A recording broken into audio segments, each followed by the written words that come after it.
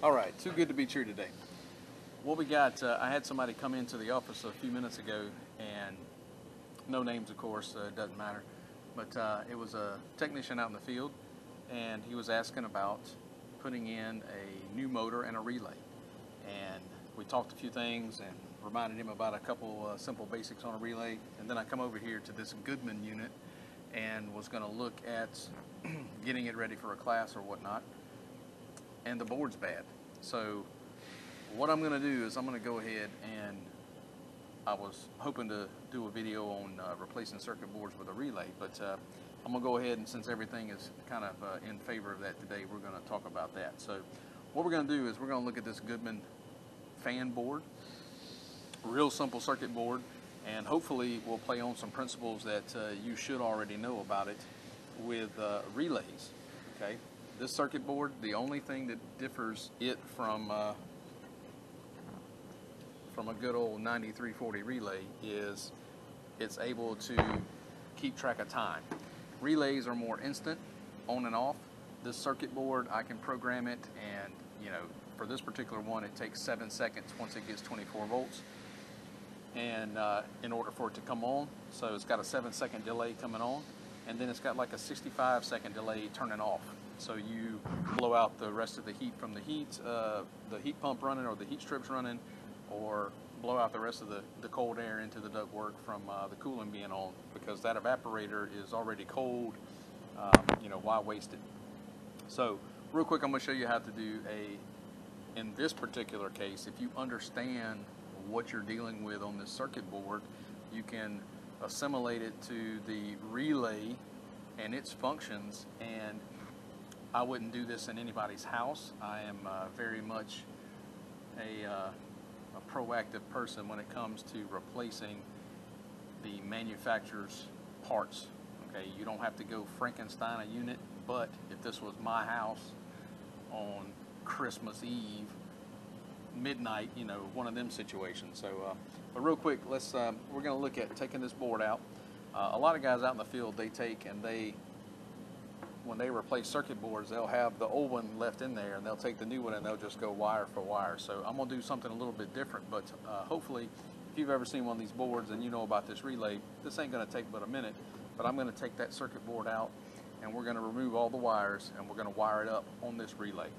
The only wire that I'm not going to use is going to be these two wires right here that are the extra speed wires.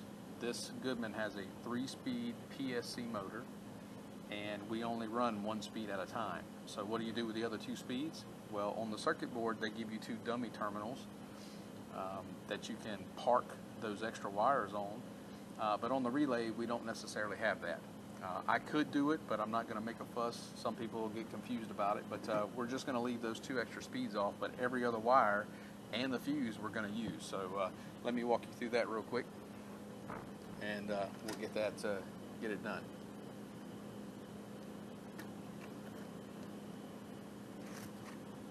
Oh. And somebody's already been here, because that was way too easy.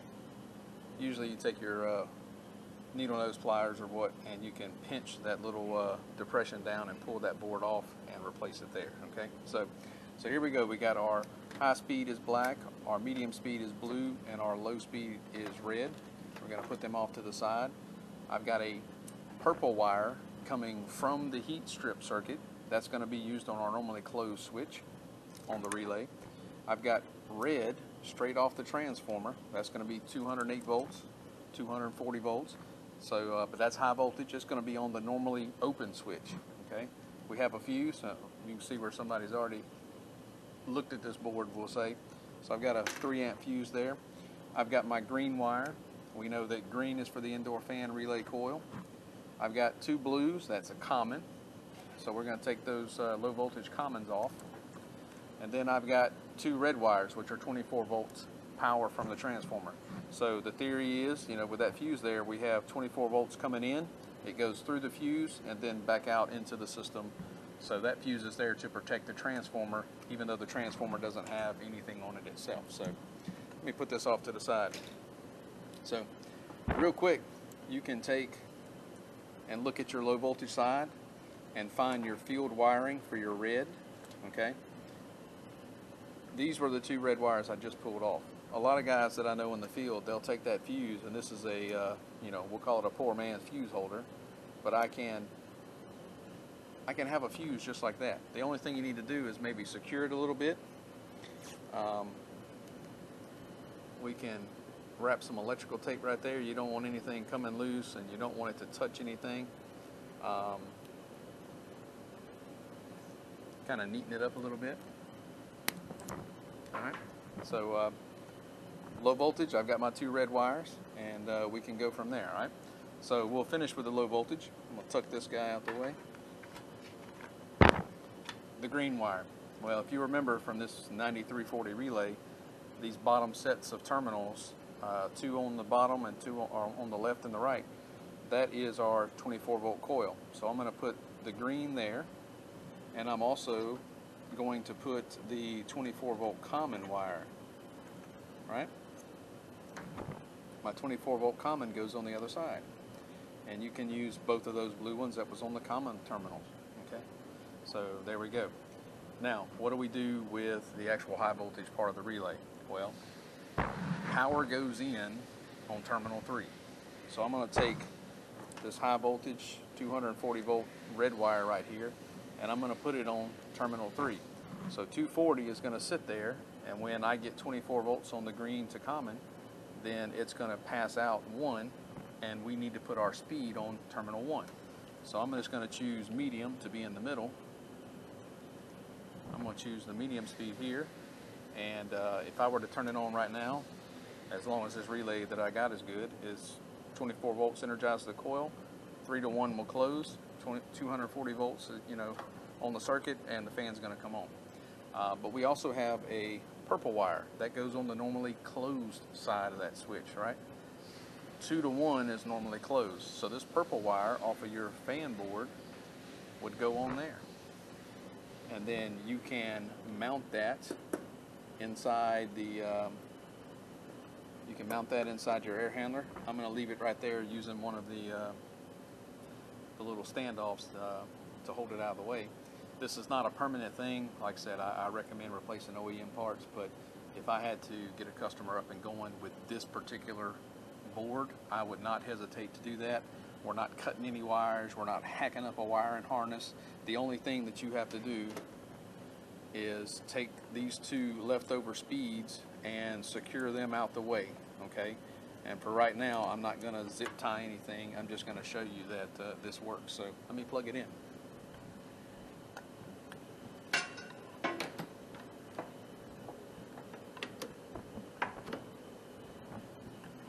All right, we should have our power here. Let me turn the breaker back on. Oh, I got the fan on at the thermostat. Fan's on right now. Turn the fan off, fan cuts off. This relay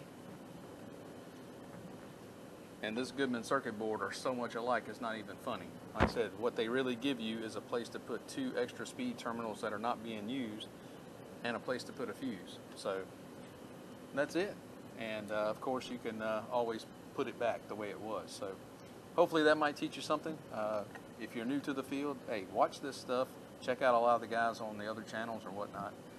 But there's some good information. You just have to take the time to go and get it and truly try to understand it. So that's it for now. I'm gonna put everything back, but you don't need to watch for that. So if you like it, let me know. Comment. I get a few people commenting. I don't mind helping when I can. So you know, the whole like, comment, and subscribe thing. You know, that's what everybody says. So that's it. We'll see you next time. One thing I would tell you is to try to be professional with what you're doing. This is what a lot of guys in the field do. I've seen it plenty of times. Like I said, personally, I don't think it's nothing wrong. You can take it up a notch as far as professionalism, and you can go on Amazon and buy you a fuse holder. I bought some for my boat projects and stuff. I think 10 of them for like $10, but you know, it comes all it comes in a loop, and you cut it to, you know, whatever length you need. I just usually cut them in half so I have the equal sides, and you can use put the fuse in here, And when you go to put it in the system, you can use a butt connector and dress it up and use some heat shrink tubing over that. So just another way to do this, but make it look a little bit better.